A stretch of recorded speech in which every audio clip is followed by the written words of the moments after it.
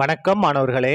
இந்த வீடியோவில் 11ஆம் வகுப்பு கணிதம் அத்தியாயம் 11 தொகை நுண் கணிதம் இதில் எடுத்துக்காட்டு 11ல் 29 பார்க்க போகிறோம். என்ன கொடுத்துருக்காங்க பாருங்க. மதிப்பிடுக. இங்கே 2 கணக்குகள் இருக்குது. இதோடைய தொகையீட்டு மதிப்பை நம்ம கண்டுபிடிக்கணும். முதல் இது பாருங்க, எடுத்து எழுதிக்கலாம். என்ன கொடுத்துருக்காங்க?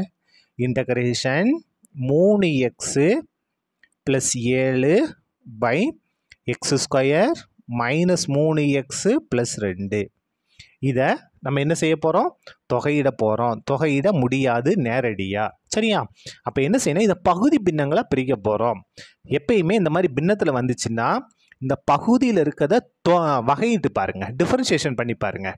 என்ன இருக்குது? எக்ஸ் ஸ்கொயரை நம்ம வகையிட்டோம்னா 2x, மைனஸ் 3x வகையிட்டோம்னா -3. இங்கே இருக்கா பாருங்கள், 2x -3 இங்கே இருக்கா? இல்லை. அப்போ நம்ம என்ன செய்யணும்? பகுதி பின்னங்களாக தான் நம்ம பிரிக்கணும், சரியா? இப்போ பாருங்க, ஈக்குவல் டு இன்டகிரேஷன் இதோடைய பகுதி பின்னங்கள் பிரிக்கிறதுக்கு முன்னால் 3x + 7. இப்போ இது வந்து இருபடிக்கோவை, காரணிப்படுத்திக்கலாமா? பாருங்கள், என்ன இருக்குது? எக்ஸ் ஸ்கொயரோட கெழு 1 பெருக்கல் மாறிலி உறுப்பு 2, அப்போ 2 2. எக்ஸோட கெழு -3. இரண்டு எண்களை பெருக்கும்போது 2 வரணும், கூட்டினாலோ கழிச்சாலோ -3 வரும். எந்த நம்பர்? 2 2. அப்போ நடுவில் மைனஸ் இருக்குன்னா ரெண்டுக்குமே மைனஸ் மைனஸ் ப்ளஸ் 2 2. ஒரே குறி கூட்டினா -3 கரெக்டாக வந்துருச்சா? பை இந்த எக்ஸ் ஸ்கொயர் உறுப்பில் எக்ஸை விட்டுட்டு அடுக்கை விட்டுட்டு அடிமானத்தை மட்டும் எழுதணும். அடிமானத்தில் என்ன இருக்குது? எக்ஸான இருக்குது, எழுதிட்டோம். இப்போ பாருங்கள், x - 1 into x - 2 into dx. இதை நம்ம காரணிப்படுத்திட்டோம். ஈக்குவல் டு இன்டகிரேஷன் இதை பாருங்கள், நம்ம பகுதி பின்னங்களை நம்ம பிரிக்க போகிறோம். எப்படி பிரிக்கலாம் பாருங்கள்? a by x - 1. இது வந்து நம்ம பயிற்சி 2.9 பார்த்துருப்போம், சரியா? அதே தாங்க. Into dx plus b by integration போட்டுக்கலாமா? x - 2 into dx. பாருங்கள், a பை முதல் இது ப்ளஸ் b பை ரெண்டாவது இது, சரியா? இதுதான் என்னது? பகுதி பின்னங்களை பிரிக்கிறது. இந்த இடது பக்கத்தில் எந்த மாற்றமும் என்ன இருக்குது? 3x + 7 by X square 3x + 2. இப்போ பாருங்கள், நம்ம a மற்றும் b மதிப்புகளை கண்டுபிடிச்சி இங்கே கொண்டு பிரதிட்டு அதுக்கடுத்து நம்ம தொகையிட முடியும். இப்போ பாருங்கள், இந்த இன்டகிரேஷன் இல்லாமல் எடுத்துக்கலாமா? என்ன வரும் பாருங்கள். இன்டகிரேஷன் விட்டுருங்க, கடைசியில் இது பார்த்துக்கலாம். 3x + 7 பை இந்த இடத்துல எக்ஸ் ஸ்கொயர் -3x + 7. இது தொகையிட்டு என்ன வந்திருக்கு? x - 1 into x - 2 equal to வலது பக்கம் என்ன இருக்குது? a by x - 1 plus b by x - 2. குறுக்கு பெருக்கல் எடுத்துடலாமா? இடது பக்கம் எந்த மாற்றமும் இல்லை. 3x + 7 by x - 1 into x - 2. இப்போ பெருக்கிடலாமா? பாருங்கள், x - 1 பெருக்கல் x - 2 பகுதியை பெருக்கிட்டோம். இப்போ குறுக்க ஏவையும் x - 2ஐயும் பெருக்கிறோம், பியவும் x - 1ஐயும் பெருக்கிறோம். பெருக்கியாச்சு. இப்போ பாருங்கள், இங்கேயும் பகுதியில் x - 1 x - 2, இங்கேயும் பகுதியில் x - 1 x. அப்போ இது கேன்சல் ஆயிரும். அப்போ தொகுதி மட்டும் தான் மிச்சம். 3x + 7 equal to a into x - 2 plus b into x - 1. இப்போ இதுலேருந்து நம்ம என்ன செஞ்சுக்கலாம்? ஈஸியாக a மற்றும் b இன் மதிப்புகளை நம்ம கண்டுபிடிச்சிடலாம். எப்படி கண்டுபிடிக்கலாம் பாருங்கள். இந்த உறுப்பு இருக்கு இல்லையா, அந்த a இருக்கிறது 0 ஆக்கணும் அல்லது b இருக்கிறது 0 ஆக்கணும். அப்போ என்ன செய்யலாம் பாருங்கள், இந்த இடத்துல -2 இருக்குது. அப்போ எக்ஸுக்கு பதிலாக +2 கொடுத்தா இது எல்லாம் 0 ஆயிருமா? பாருங்கள், x ஈக்குவல் டு 2ன்னு நம்ம கொடுக்க போகிறோம். இப்போ பாருங்கள், இந்த எக்ஸுக்கு பதிலாக 2. அப்போ 2ஐயும் 3ஐயும் பெருக்கணும்னா 6. 6 கூட 7 கூட்டினா 13 ஈக்குவல் டு இந்த இடத்துல பாருங்கள், எக்ஸுக்கு பதிலாக 2. 2 - 2 0. 0 ஏன் பெருக்குனா 0. அப்போ இந்த முழு உறுப்புமே 0 ஆயிரும். இப்போ இங்கே வாங்க, எக்ஸுக்கு பதிலாக 2. 2லேருந்து 1 கழிச்சா 1. 1ஐயும் பியும் பெருக்குனா b. அப்போ பியோட மதிப்பு நமக்கு ஈஸியாக வந்துடுச்சு. என்ன? 13, சரியா? அதுக்கடுத்து பாருங்கள், என்ன செஞ்சிட்டோம்? பியோட மதிப்பை நம்ம கண்டுபிடிச்சிட்டோம். இப்போ பியை 0 ஆக்கி ஏவோட மதிப்பை கண்டுபிடிக்கணும். இங்கே என்ன இருக்குது பாருங்கள்? -1. அப்போ எக்ஸுக்கு பதிலாக என்ன கொடுக்கலாம்? +1 கொடுத்தா 0 ஆயிருமா? அப்போ x ஈக்குவல் டு 1ன்னு நம்ம கொடுக்க போகிறோம். பாருங்கள், எக்ஸுக்கு பதிலாக 1. 1 3 இங்கே 1 கொடுத்துட்டோம்னா 1 3 பேர்னா 3. 3 கூட 7 கூட்டினா 10 ஈக்குவல் டு இந்த இடத்துல பாருங்கள் 1 கொடுப்போம். 1 - 1 0. 0 பியும் பேருக்குனா 0. அப்போ இது ஃபுல்லாகவே 0 ஆயிரும். விட்டுருங்க, அது நமக்கு வேண்டாம். இந்த இடத்துல பாருங்கள், என்னது? ஒன்று கொடுப்போம். 1 மைனஸ் 2 என்ன வரும்? -1. -1 ஏவையும் பெருக்குனா -a. இப்போ பாருங்க, -a ஈக்குவல் டு 10. அப்போ a ஈக்குவல் டு என்ன வரும்? மைனஸ் கொண்டு பெருக்கிட்டா இந்த மைனஸ் இந்த பக்கம் வந்துடும். ஏவோட மதிப்பு 10. a மற்றும் b இன் மதிப்புகளை நம்ம கண்டுபிடிச்சிட்டோம். Therefore integration 3x + 7 / x² - 3x + 7 × dx equal to, பாருங்கள் இந்த இடத்துல dx போட்டுக்கிடுவோம். இப்போ பாருங்கள், a மற்றும் b இன் மதிப்புகளை பிரதியிட போகிறோம். இன்டகரேஷன் ஏவோட மதிப்பு -10 என்ன இருக்குது பகுதியில்? x - 1 × dx, x - 1 × dx plus integration பிக்கு பதில் என்ன இருக்குது? 13/x - 2 × dx. சரியா? பிக்கு மதிப்பு பிரதிட்டு இந்த x - 2 நம்ம அப்படியே எழுதிட்டோம். இப்போ பாருங்கள், ஒரு சின்ன மாற்றம் செஞ்சுருவோம். இந்த -10 வெளியே எடுத்து வச்சுருமா? -10 வெளியே எடுத்துனா அந்த இடத்துல எதுவுமே இருக்கா? 1 இருக்கா? 1/x - 1 × dx ப்ளஸ் அதே மாதிரி 13 வெளியே எடுத்துருங்க. Integration 1/x - 2 × dx. இப்போ பாருங்கள், -10. இப்போ நம்ம தொகையிடலாம். இது தொகையிட்டா என்ன வரும் பாருங்கள்? லாக் ஆஃப் ஃபார்முலா இருக்குது நமக்கு இல்லையா? Lock of modulus of x - 1. அதாவது ஃபார்முலா பாருங்களேன். Integration 1/x × dxனா lock of modulus of x plus c. இது வந்து என்ன அர்த்தம் அப்படின்னா, அந்த ஃபார்முலாவுக்கு பகுதியை வகையிடும்போது தொகுதி வந்துச்சுன்னா வகையிடும்போது நம்ம என்ன செய்யலாம்? லாக்னு எழுதி மாடுலஸ் போட்டு பகுதியை அப்படியே எழுதலாம். அதான் கணக்கு. பாருங்கள், எக்ஸை நம்ம வகையிடுறோம். எக்ஸை பொறுத்த வகையிட்டா 1 வந்துருச்சா? அப்போ என்ன செஞ்சோம்? லாக் போட்டு இந்த பகுதியிலேருந்து அப்படியே எழுதணும். அதே கான்செப்ட் தான் இங்கே பாருங்கள். இங்கே என்ன இருக்குது? x - 1. அப்போ எக்ஸை வகையிட்டா 1, -1 வகையிட்டா 0. அப்போ 1 - 0 1 என்ன வந்துருச்சு? தொகுதியிலேருந்து வந்துருச்சா? அப்போ நம்ம என்ன செய்யலாம்? லாக் போட்டு எழுதிடலாம். ப்ளஸ் 13 அதே தான் இங்கேயும். இதை வகையிடும்போது இந்த இது வந்துடும். அப்போ நம்ம என்ன செய்யலாம்? லாக் போட்டு மாடுலஸ் பகுதியில் இருக்கிறது அப்படியே ப்ளஸ் சியை சேர்த்துங்க. நீங்கள் எப்படியே விட்டுட்டாலும் சரி, இல்லை ப்ளஸ்ஸை முதல்ல எழுதிட்டு 13 lock of modulus of x - 2 ரெண்டாவது -10 lock of x - 1 plus C இப்படி எழுதிக்கிட்டாலும் சரிதான். எதை முடிச்சிட்டோம்? முதல் இதை நம்ம முடிச்சிட்டோம். அடுத்தது ரெண்டாவது பாருங்க. Integration x + 3/x + 2² × x + 1 dx. இதை நம்ம தொகையிட போகிறோம். முதல்ல பார்த்தோம்லையே அதே மாதிரி தான் பகுதி வகையிட தான் பிரிக்க போகிறோம். எப்படி பிரிக்கலாம் பாருங்க. இன்டகரேஷன் a/x + 2 அதோட அடுக்கு 2 இருக்கா? அடுக்கு வெளியில் இருக்கா? அப்போ நமக்கு பிரச்சனை இல்லை.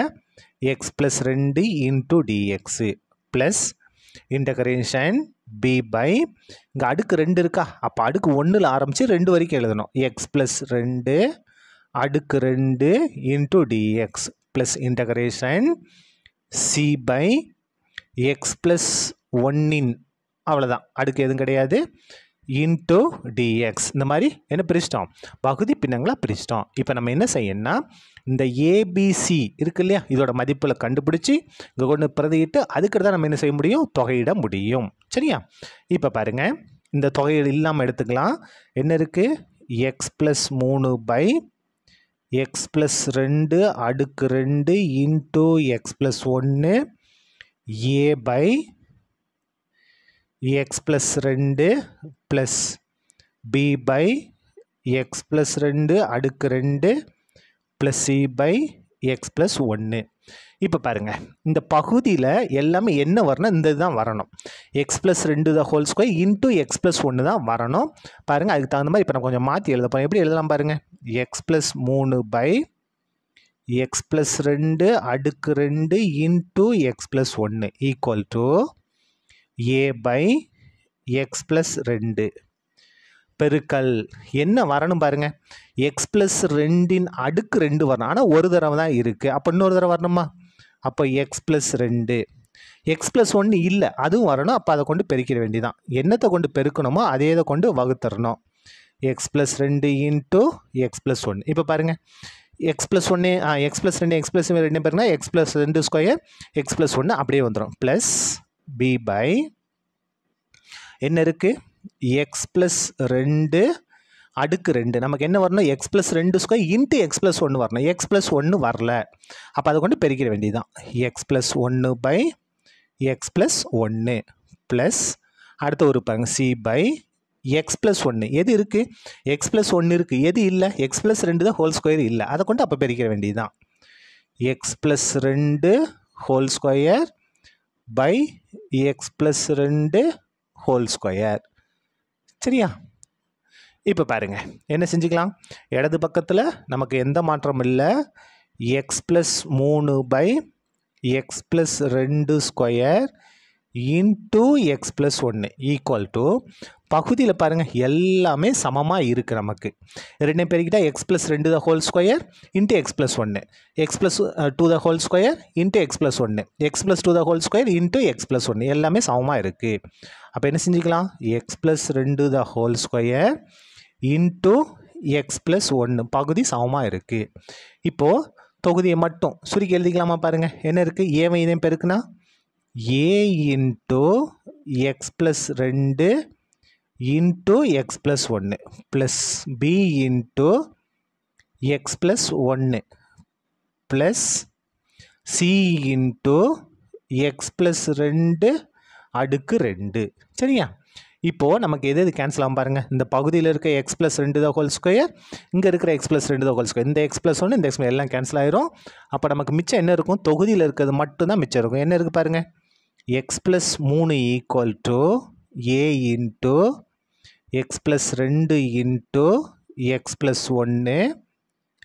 Plus B into X plus 1 plus C into X plus 2 அடுக்கு 2 இப்போ நம்ம என்ன செஞ்சிடலாம் ஈஸியாக ஏபிசி மதிப்புகளை கண்டுபிடிச்சிடலாம் என்ன செய்யலாம் பாருங்கள் இங்கே எக்ஸ் ப்ளஸ் 1 இருக்கா அப்போ எக்ஸுக்கு பதிலாக -1 கொடுப்போம் அப்போ எக்ஸ் ஈக்குவல் டு -1ன்னு கொடுக்குறோம் இந்த இடத்துல எக்ஸுக்கு பதிலாக -1 -1 ப்ளஸ் 3 என்ன வரும் 3லேருந்து 1 கழிச்சா 2 ஈக்குவல் டு இந்த இடத்துல -1 கொடுப்போம் -1 ப்ளஸ் 1 0 அப்போ 0 இந்த பிராக்கெட் பேருக்குனா 0 ஏன் பேருனா 0 அப்போ ஃபுல்லாக 0 ஆயிரம் விட்டுருங்க அதே மாதிரி இந்த இடத்துல -1 கொடுப்போம் -1 ப்ளஸ் 1 0 0 பிஎம் பேருனா 0 இந்த ரெண்டு உறுப்புமே 0 ஆயிரும் இப்போ பாருங்கள் இந்த இடத்துல -1 கொடுப்போம் -1 ப்ளஸ் 2 அப்போ 2லேருந்து 1 கழிச்சோம்னா 1 ஸ்கொயர் பண்ணால் 1 சியும் பேருக்குனா சி அப்போ சியோட மதிப்பு 2 முடிச்சிட்டோமா அதுக்கடுத்து பாருங்கள் என்ன செய்யலாம் எக்ஸுக்கு வந்து -2 கொடுப்போமா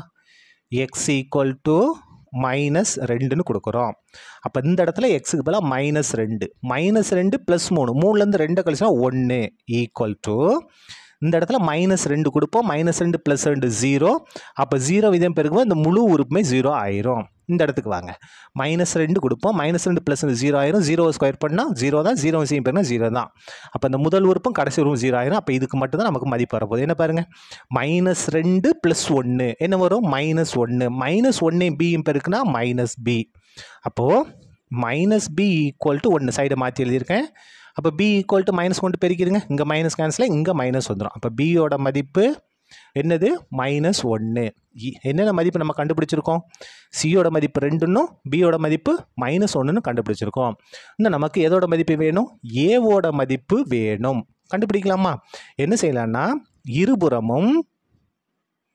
இருபுறமும் எக்ஸ் ஸ்கொயரின் கெழுக்களை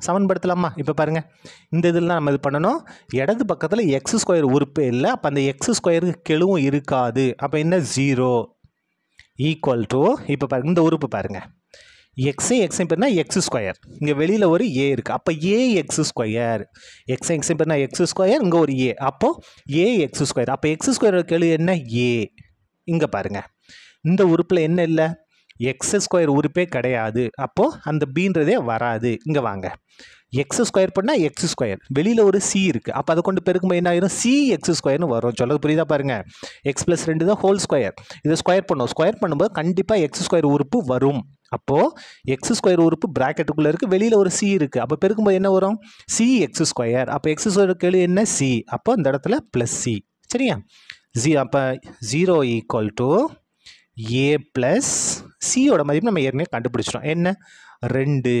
அப்போ ப்ளஸ் 2 இந்த பக்கம் கொண்டு வாங்க, -2 மாதிரிமா. -2 ஈக்குவல் டு ஏ. அப்போ ஏவோட மதிப்பு -2, பியோட மதிப்பு -1, சியோட மதிப்பு +2. இதை கொண்டு போய் நம்ம பிரதியிட வேண்டியதுதான். therefore integration x + 3 by x + 2 square into x + 1 into dx equal to, இப்போ பாருங்க இந்த இது இருக்கு இல்லையா, இல்லை ஏபிசி மதிப்புகளை அப்படியே பிரதியிட போகிறோம். மிச்ச பகுதியில் இருக்க எல்லாமே அப்படி தான் வரப்போகுது. பாருங்கள், இன்டகரேஷன் ஏவோட மதிப்பு -2 by x + 2 into dx plus integration பியோட மதிப்பு -1 by x + 2 அடுக்கு 2 into dx ப்ளஸ் இன்டகரேஷன் சியோட மதிப்பு 2 by x + 1 into dx. சரியா? இப்போ பாருங்கள், ஈக்குவல் டு இந்த -2 வெளியே எடுத்து வச்சுருவோம். -2 இன்டகரேஷன் -2 வெளியே தான் அந்த 1 இருக்கும். 1 by x + 2 into dx plus minus, அப்போ ப்ளஸ்ஸே மைனஸ் போயிருங்க, மைனஸ் இன்டகரேஷன். இப்போ பாருங்கள், 1 by x + 2 அடுக்கு 2 பகுதியில் இருக்குது. பகுதியில் இருக்கும்போது அடுக்கு 2 இருக்குது. மேலே கொண்டு வரும், என்ன ஆயிரும், அடுக்கு மைனஸில் மாறிடும். மைனஸில் மாற்றி எழுதிட்டோம். இன்ட்டு டிஎக்ஸ் ப்ளஸ் இந்த 2 மட்டும் வெளியே எடுத்துரும். வெளியே எடுத்தால் என்ன ஆகும், integration 1 by x + 1 into dx. இப்போ தான் நம்ம தொகையிட போகிறோம். பாருங்கள், -2 நம்ம அப்படி எழுதிட்டோம். பாருங்கள், பகுதியை வகையிடும்போது தொகுதி வந்துச்சுன்னா நம்ம என்ன செஞ்சலாம், லாக் போட்டு நம்ம எழுதலாம். அதாவது லாக் எழுதி பகுதியை நம்ம எழுதலாம். ஃபார்முலா பாருங்கள், 1 by x into dx அப்படின்னா என்ன அர்த்தம், lock of modulus of X plus சின்னு அர்த்தம். இதான ஃபார்முலா. இது வந்து என்ன அர்த்தம், இந்த பகுதியில் இருக்கிறத வகையிடுங்க. எக்ஸை பொறுத்தே வகையிட்டா 1 தொகுதி வந்துருச்சா, அப்போ இனிமேல் லாக்னு போட்டு இந்த பகுதியை எழுதிடலாம். இதான் என்னது, தொகையீடு. பகுதியை வகையிடும் போது தொகுதி வந்துச்சுன்னா நம்ம லாக்னு போட்டு என்ன செஞ்சிடலாம், பகுதியில் இருக்கிறத அப்படியே எழுதலாம். சரியா? இப்போ பாருங்க, எக்ஸை பொறுத்தே வகையிட்டோம்னா 1, 2 வகையிட்டா 0. அப்போ 1 0 கூட 1 தொகுதிக்கு வந்துருச்சு. அப்போ என்ன செஞ்சிடலாம், லாக் ஆஃப் மாடுலஸ் போட்டு பகுதியில் இருக்கிறத நம்ம அப்படியே எழுதலாம். மைனஸ், இப்போ பாருங்க, இது வேற இது. இதுக்கு வந்து என்ன, இன்டகரேஷன் x ன் அடுக்கு n into dx equal to x ன் அடுக்கு n plus 1 by n plus 1. இந்த ஃபார்முலா, ஏன்னா அடுக்கு இங்கே தனியாக இருக்குது இல்லையா. அப்போது x ப்ளஸ் 2 அடுக்கு என்ன வந்துடும், -2, அது கூட 1 கூட்டணும், அதே இதை கொண்டு வகுக்கணும். ப்ளஸ் 2 பாருங்கள், இந்த பகுதியை வகையிட்டோம்னா நமக்கு தொகுதி வரும். அதனால் lock of modulus of x plus 1 கடைசியில் என்ன செஞ்சுங்க, ப்ளஸ் சியை சேர்த்துக்குங்க. இப்போ பாருங்கள், லாஸ்ட் ஸ்டெப்பு ஆன்சர் எடுத்து எழுதிடுவோம். Equal to -2 lock of modulus of X plus 2. இந்த இடத்த பாருங்கள், -2 ப்ளஸ் 1 என்ன வரும் பாருங்கள். சின்ன ஸ்டெப்பு கூட எழுதிடுவோம், தப்பு கிடையாது. எக்ஸ் ப்ளஸ் 2 அடுக்கு -1 வருமா, -2 ப்ளஸ் 1 -1 வந்துடும். இங்கேயும் -1 வந்துடும். Plus 2 lock of X plus 1 plus C. சரியா? நீங்கள் இதை எப்படியே விட்டுட்டாலும் சரி, இல்லை இன்னொரு ஸ்டெப்பு தெளிவாக எழுதிக்கிட்டாலும் சரி. என்னென்னா, -2 lock of modulus of X plus 2 minus by minus ப்ளஸ்ன்னு மாறிடுமா, வகுத்தில் இருக்க இந்த 1ஆல் எதுவும் ஆக போகிறது கிடையாது. 1 பை, இது எப்படி இருக்குது பாருங்கள், அடுக்கு மைனஸ் இருக்கா, அப்போ பகுதி கொண்டு வந்து ப்ளஸ்ஸாக மாறிடுமா. எக்ஸ் ப்ளஸ் 2 அடுக்கு நீங்கள் ப்ளஸ் 1 போட்டாலும் சரி போடலாம் சரி, எந்த பிரச்சனையும் கிடையாது. Plus 2 lock of modulus of X plus 1 plus C. சரியா? அவ்வளோதான், இந்த கணக்கு முடிந்தது. நன்றி.